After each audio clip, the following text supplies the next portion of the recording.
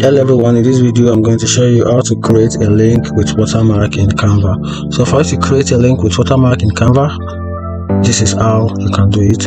First thing, make sure you already have your design entered in Canva. You can see right here, this is a edited template from Canva. As you can see, I tried to create something simple, extremely simple, just to make this video. So this is my channel, Twoguysfinance. So then try to produce something just to change the look from the original look or ready-made template from Canva. So after that, once you're done with the customizing part of the template, then head over to this angle and click on share. Don't forget, you want to create a link with watermark in Canva. After that, then you click on public view link.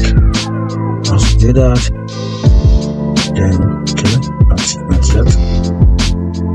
Okay, good. Let's go back again. Let's try and do it for the last one time. Click on share, then click on public view, and give you a few minutes to load.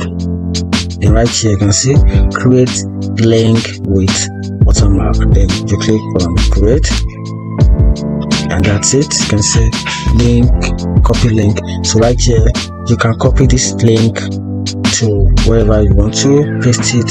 So once you copy the link, it will come with a watermark of Canva.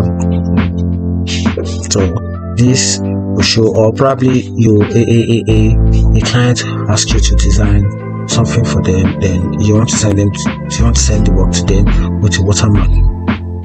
This is the best option for you, and this is how to create a link with watermark in Canva.